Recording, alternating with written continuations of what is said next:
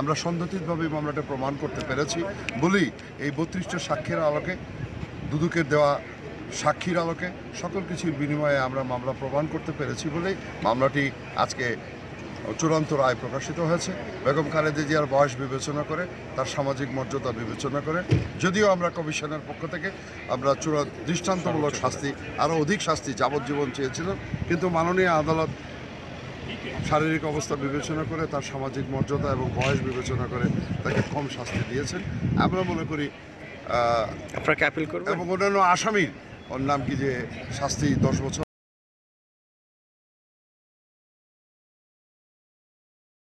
এই মামলায় বেগম খালেদা জিয়া অরফানেজ ট্রাস্টের সঙ্গে কোনোভাবেই কোনো পর্যায়েই জড়িত ছিলেন না।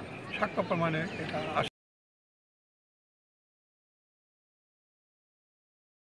বড় জিনিস হলো যে প্রসিকিউশন যে সাক্ষ্য প্রমাণ দিয়েছে সেটা সন্দেহাতীতভাবে আমরা প্রমাণ করতে পেরেছি।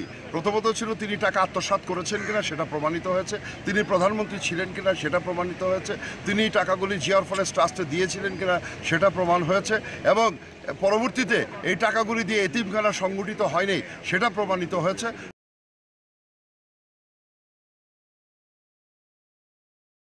এই টাকাটা বিদেশ থেকে আসে, কে নিয়ে আসলো সেটা এই মামলায় প্রমাণিত হয় নাই।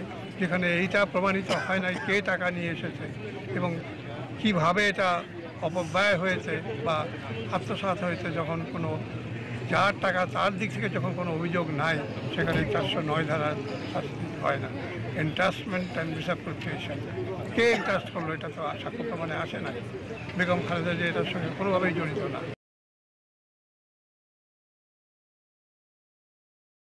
বেগম খালেদা জিয়া 1996 থেকে 96 পর্যন্ত ক্ষমতায় থাকাকালীন অবস্থায় একটা অনুদানের টাকা এসেছিল এবং এই অনুদানের টাকাটা বেগম খালেদা জিয়া 5416 অ্যাকাউন্টে জমা দিয়েছিলেন এবং 5416 অ্যাকাউন্টে জমা হওয়ার পর এই টাকাটা 2 বছর পড়েছিল।